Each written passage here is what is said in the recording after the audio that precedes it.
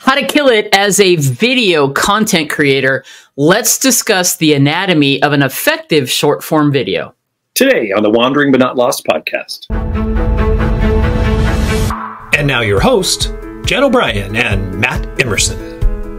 Welcome to the WBNL Wandering But Not Lost podcast, where together we align, connect, and prosper. This is episode 305. You can catch all the show notes over at WBNLpodcast.com. Jen O'Brien, we started talking about, well, we talked about video for years, but last week, we talked about short form video. Yeah. That was in episode 304. If you didn't watch that episode, go back over there and check out the show notes. A lot of information in the show notes. What are we talking about today? Well, today I want to break down what are the components of a great short video. We will get in a little bit to the different platforms because there are a little bit of time constraints for each of them. So you have to keep that in mind when you're building it. You know, last week we talked about 3 reasons people fail with video.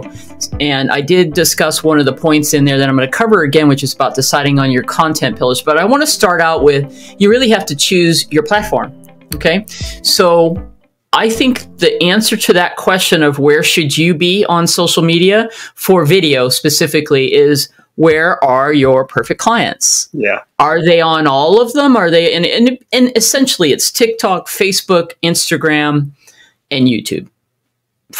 That's where most of the video shorts for business are going to work for you. I mean, you could put it on LinkedIn or X, Twitter. I personally don't think those are going to work as well. Those are different platforms. So the video was really Facebook Reels and Stories, Instagram Reels and Stories. TikTok is really a video platform, period, as is YouTube. YouTube, of course, has always had long form. And for several years now, they've been trying to, really get it with the shorts. Now, we're having a lot of success at WBNL coaching with shorts, not as much on the other platforms, which is interesting. And then in my real estate business with my partner Cosmo, we have a ton of interaction on TikTok and now finally started getting some business off of Instagram. And we don't get hardly anything off of YouTube, even though we do get views. Okay, so it's interesting. So where are your clients? Where are you? Which platform do you like?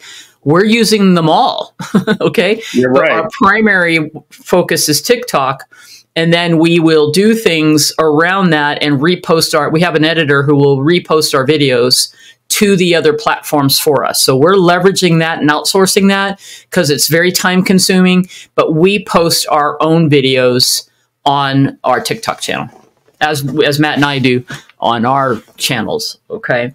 So pick one, repost, you decide.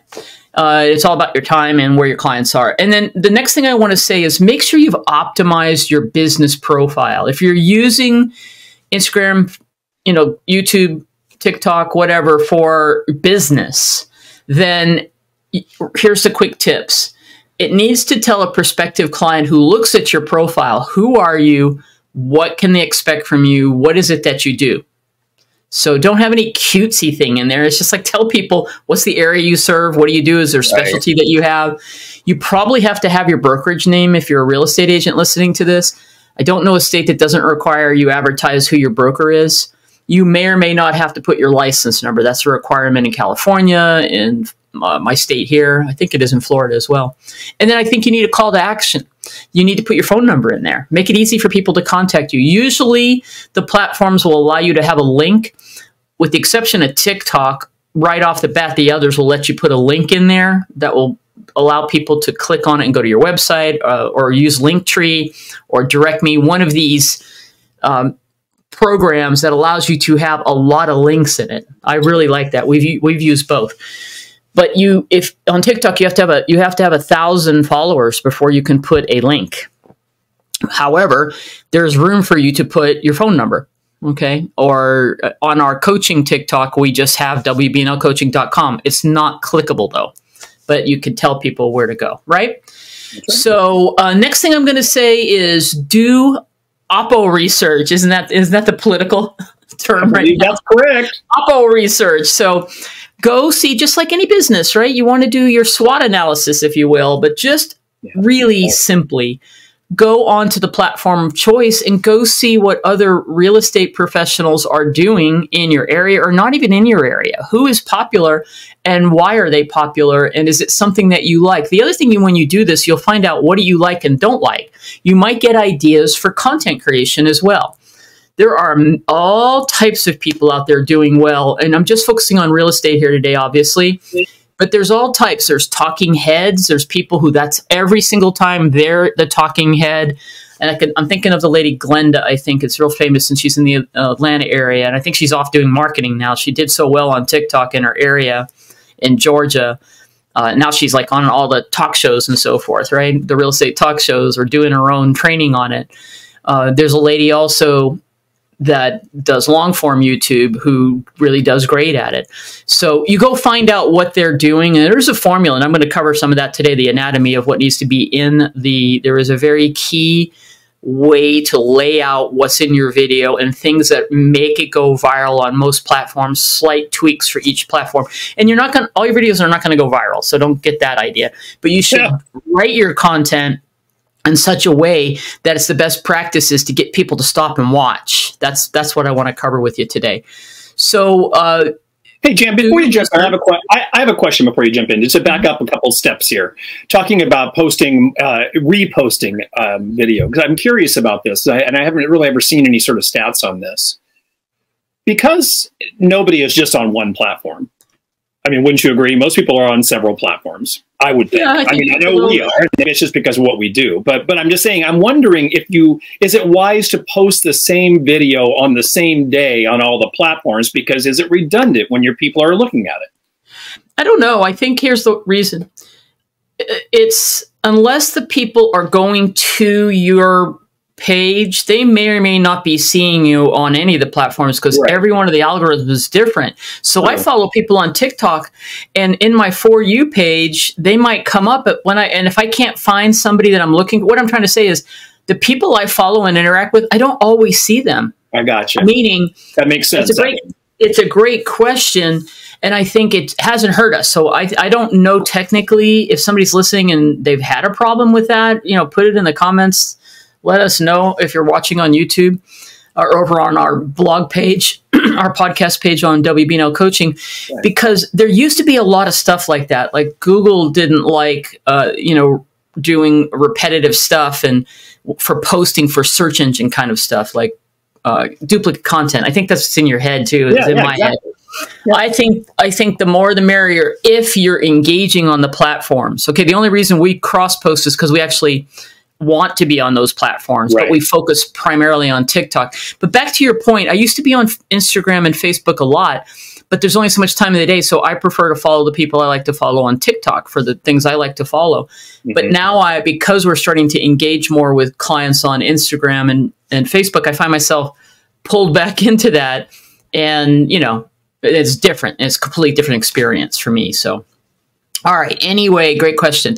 So we talked last episode 304 about decide on your content pillar. So doing that opposition research is going to help you decide what you think you would like. And I talked in that episode, you got to like to talk about it. You got to be good at it, So just very briefly, it's going to be things like video tours, spotlighting neighborhoods and communities, area. We just did one yesterday, 4 reasons we posted one, no, I did an update because we're now in our 2nd year, and it was, here's your August 2024 update on Heartland Master Plan in North Las Vegas, okay? Because if anybody's been following us, we've done it before, right?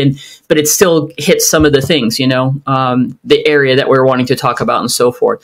So a day in the life is huge, especially if you are doing stories.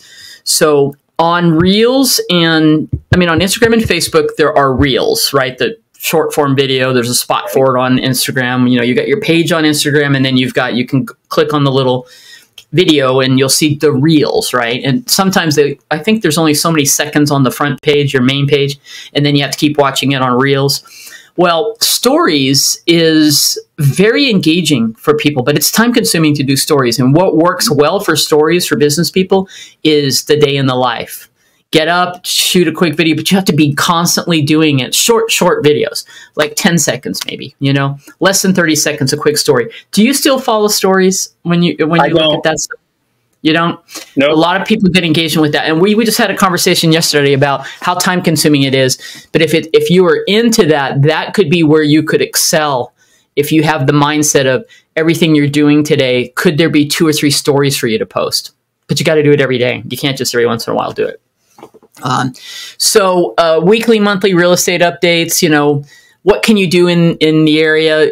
We always will just take advantage of that. Cosmo took his kids and wife, and they went to the minor league baseball, the beautiful Summerlin, Las Vegas baseball park. And he did a great video just talking about it's a Tuesday night here. This is one of the things we love about living in this area. And he just got great shots. And it makes people go, wow. And then people are commenting, we love that park, or, you know, it's great to go do this. And that's where you start to get engagement. It doesn't have to be about real estate all the time. In fact, it should be about what's it like to work, live, and play in your area. Think like that. And that's going to help you. Okay.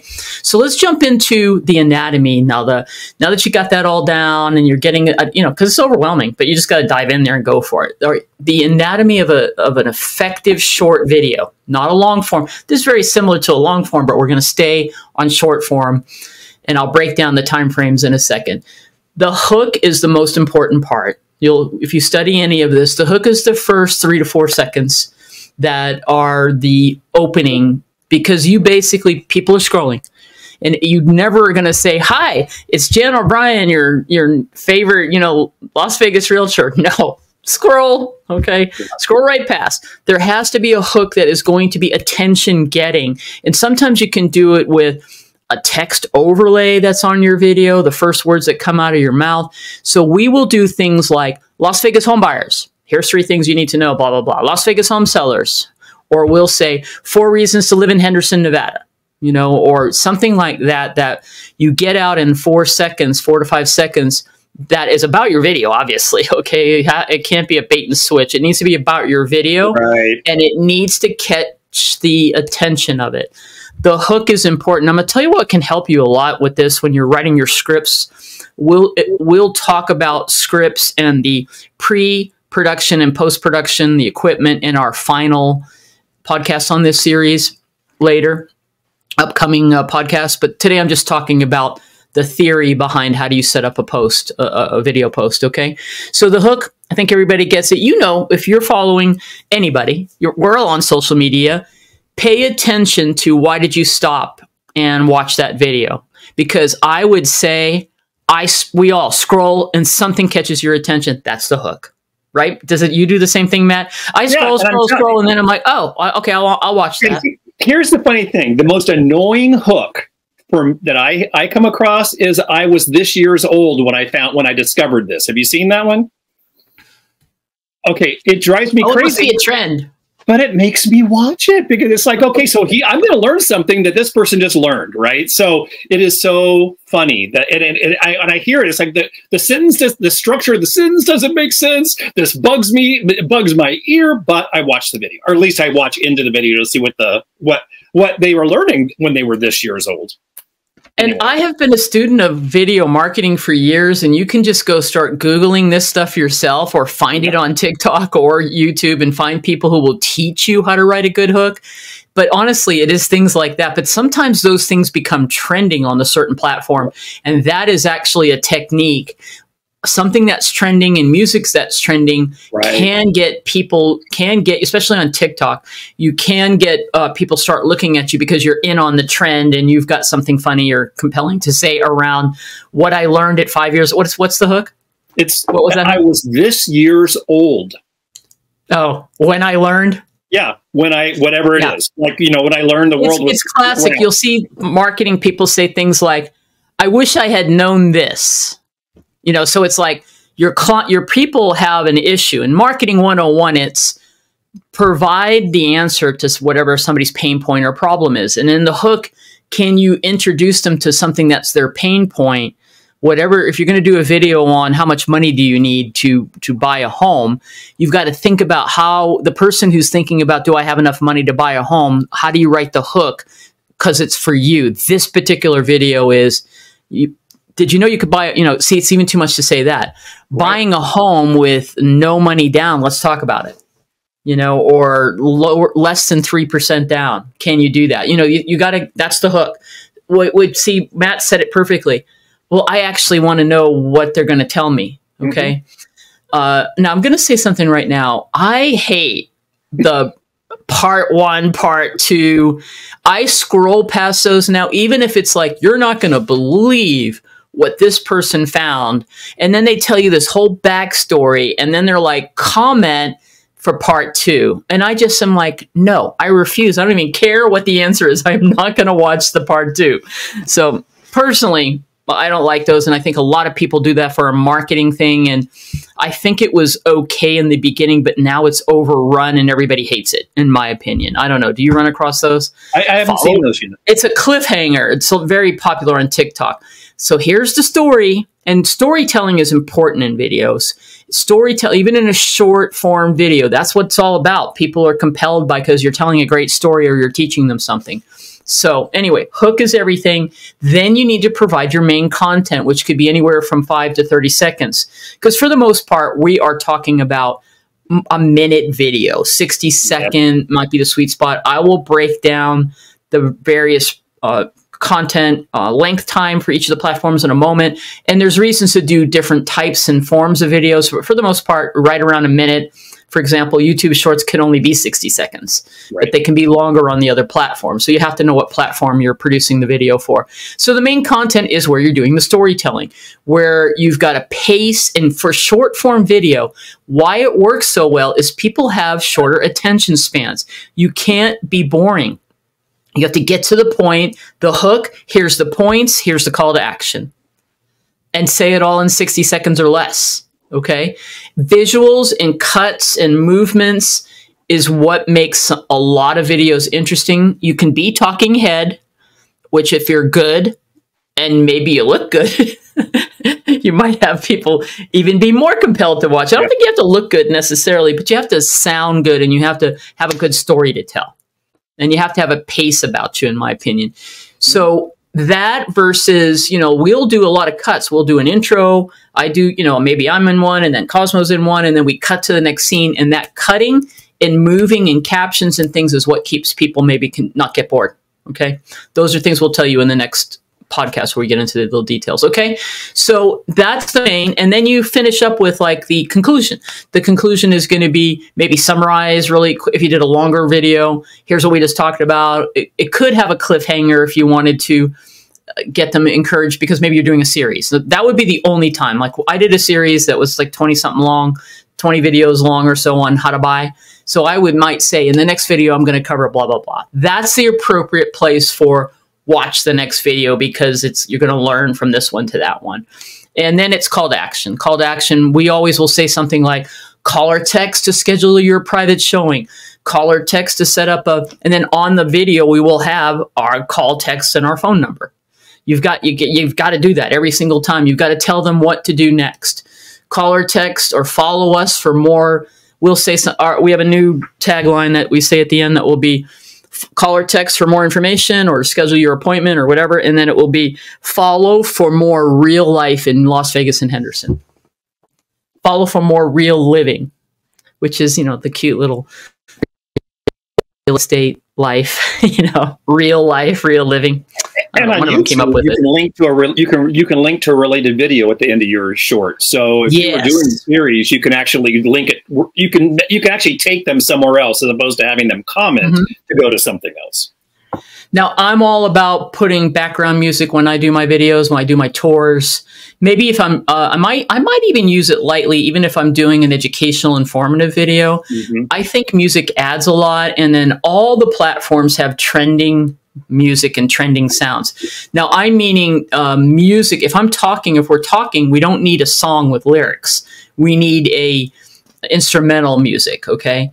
So that it just enhances the mood and so forth. And I mentioned text and captions are important, very important, and they can be auto-generated on a lot of the platforms. And then I will talk about, I use CapCut for my video editing, and we'll cover more of that in the next episode where we get into the details of equipment and how do you edit and so on. You can also do some branding, right? You can, you know, have things that you can add so that if you have a brand you know, or a call to action or something that you could add in post-production that will speak, but be subtle with it, right? It's all about the content and driving and educating and informing and providing people with the information that they're looking for, because that's really what happens, especially on YouTube. People will go to YouTube to type in, what's it like to live in Anaheim Hills? You know, reasons to move to Anaheim Hills. And that's why you make videos like that. And that's how people find the longer form videos, but you can do the same thing in a short form. If you're on YouTube, you should be doing both, right? So the branding, and then of course, Matt talks about it a lot, the analytics. Analytics and performance is going to tell you as you start doing this, what's working and what's not working. Now, it's not always about the number of views. It's about engagement. So for example, we will get some viral videos that the one that comes to mind right now is this little 7-second video I did when I was out looking at new homes in the Northwest a year and a half, 2 winters ago. And the mountains were all snow-capped. And I just had a quick line. It was AI voice, actually, about, yes, you can, you know, live in Las Vegas and have snow-capped mountain views. And it got like a couple 100,000 views because it was short. It was visually compelling. So mixing those in can help, but that is more entertainment. But what we find is the ones where we're teaching people about how to buy real estate or coaching, or even some of the area tours will do well. But some of them are just providing the evergreen content. Does that make sense? We're providing the content that they can go back to if they go back through our feed, or then you can actually, in most of the platforms, you can create playlists, and it's the How to Buy a Home series, or all the new homes that we've ever, you know, videotaped, or here's all the 55 plus areas as an example. You can definitely do that on YouTube, and you can do it on TikTok. You can't do it so much on Instagram because those little spots are for stories. So anyway, your analytics and your re-looking, you know, take a look at what happens, what's working, and that will guide you into maybe defining what your pillars, your content pillars are going to be. Okay. Okay. So last thing, let's just talk about the max amount of time and a couple little tips on each platform. So TikTok actually is 10 minutes. Now TikTok went from, you know, a minute to 3 minutes and then to 10, because what they tried to do a couple years ago, in my opinion, was they wanted to start being able to put more advertising a la YouTube. So they knew that they could only get more ads if they could have longer videos. So it's, you know, sometimes those work, a little bit longer videos, but honestly, I still think the videos that are 1 to 2 minutes or less work well on TikTok. And but just know that you can do longer form videos. Now, I have people that I follow for learning reasons that do 5-6 minute videos, and I will watch those because I want to learn what they're teaching. Right. But most of the time, people aren't going to hang that long. Okay. If they want long form videos, in my opinion, they go to YouTube to get the 10 or 15 minute video on everything about Anaheim Hills. Okay. And that's different. Okay. So the content is really trending challenges, works well, tips and tutorials, right? Storytelling, behind the scenes, it's all that stuff, right? So Instagram Reels, okay, and Facebook Reels, 90 seconds. If it's longer than 90 seconds, it just cuts off. Okay, so keep it to a minute to 90 seconds.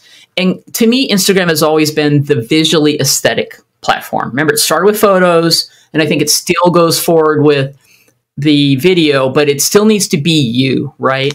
So interactive content, all that good stuff. And then YouTube is 60 seconds. So shorts can't be longer than 60 seconds. And I still think they can be educational and so forth. Tips, all the same stuff we're talking about here for content will work on all the platforms. You've just got to figure out who you want to be, what you want to, what's the goal on the platform. And obviously the goal is to convert people that want to buy and sell houses with you. That's really, right. For real estate, that's really what it is. And the only way to do that is to get clarity as you move along, kind of follow this anatomy, and then we'll finish this series with the diving into what equipment we use. We'll have a link to the recommendations of what we use, and then talk about how to get ready, write your scripts, how to go out and film, how do you film in your studio, a little bit of tips on that, and then some post-production editing tips and publishing tips. Good stuff. All right.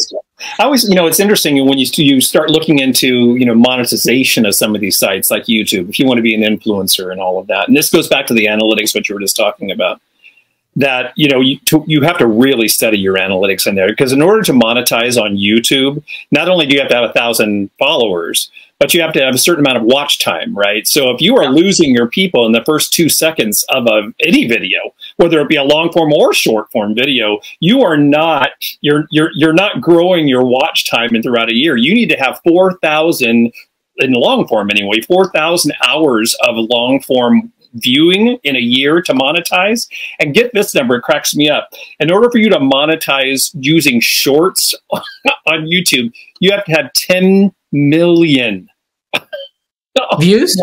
Yes. I mean, wow. My God, cumulative. You have to view. The point is you have to be engaging, right? So watching what you are actually doing on these platforms is critical to your success. Obviously, not most people don't want to. Well, actually, everyone wants to be an influencer, I think, right? If you're on there. But really, your goal, especially with real estate, is to actually attract clients and actually do real estate business as opposed to being a video star. So there's different ways to look at it. But still, watching your analytics is key to, helping you thrive a little bit more and, put out better content in the future. It's interesting. I agree. And the engagement comes from you really almost have to guide viewers to tell them, to call you. So that call to action is part. Right. Other techniques that people use that I find compelling is, what do you think? Comment your thought. Or if you're doing a video, for example, about check out this kitchen, and then you're describing the kitchen. Is this a kitchen you would buy? Tell me yes or no. Or posting a poll, which you can do. That's other ways that you can do engagement. We'll talk a little bit more about that in the next episode, because you've got to get the engagement. And I'll also talk to you about, once you've got the posts up, the engagement happens from responding to comments and engaging with people. And that is where the follow-up part comes up that will then nurture people to eventually work with you. So we'll cover all that in our final episode on this series on how to be awesome at video shorts. That's right. And if you want to learn more and get all the show notes that we talked about today, go over to wbnlpodcast.com. This was episode 305, and all that information is going to be over there for you. Now, next week, on episode 306 of our podcast, we are putting together a little panel to talk about the NAR settlement quagmire. I think that's probably a good word for this, because it seems as though, as we do more and more research and talk to more and more people, that it's just a little bit different in every single market out there, what people are actually doing and how they are reacting to the changes that are taking place now because of the NAR settlement. So we have Bob Brunswick from Realty One Group Premier. Correct? Did I get that right? Is it Realty One Group Premier? Yeah, in Colorado. He will be there. So we're going to get the Colorado viewpoint. We have Lori Namazi here in California, who has done a ton of work with NAR and CAR especially, and has been a broker of record for a major real estate company here in Southern California. So we're going to get the California viewpoint. Jan obviously knows what's going on there in Nevada, but we also have David Squire, who will be bringing his expertise into the mix as well. So three great guests are going to be joining us next week, along with just some other conversation, because like I said, everyone is treating this just a little bit differently. It's going to be perfect.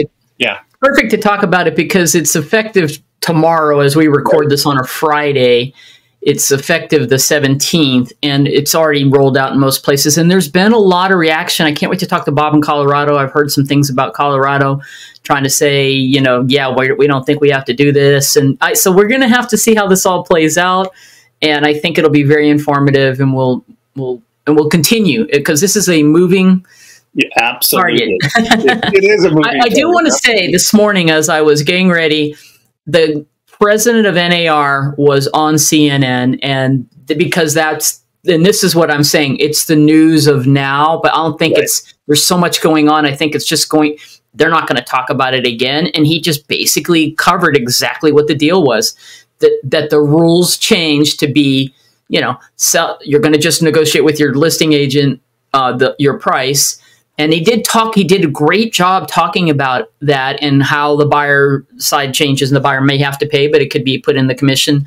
The commission request could be put in the offer. And I was like, this is great. It wasn't like, how it first came out. It was educational. It was a short little clip and off next. So it's not going to be sensationalized, in my opinion, in the news. It will be locally with us, which is where I'm seeing. And then you just have to go about your business and see if things change or what happens or if new forms come out. And I think we're going to be all fine. So there it is. But let's see what the brokers around the country say. Yeah, I'm looking forward to hearing some different viewpoints from different states, and we'll have a good conversation. Good conversation on that. That we will, as we always do, we'll do our filming of that podcast on Friday, but it will drop on the 27th, I believe was the date. Yes, Tuesday the 27th, that will drop. So you'll be hearing more about that. I'll be doing some more promotion of that this week, but it's going to be a good panel discussion. Also, I want to remind everyone, since we've been talking about video the last couple of weeks, we do have a free download over on our website, 150 video content ideas. Go over there to our freebies page at WBNLcoaching.com and download that little bit of inspiration for you. If you're having any trouble, kind of establishing what your pillars are going to be as you're putting your video plan into place. So 150 content ideas over at WBNLcoaching.com on our freebies page. All right, Jan O'Brien, summer's winding down. My wife, the school teacher, went back to school today. I got to tell you, she's ready to go back, but still, that first day of school, it's hard for everybody. Hard for the kids.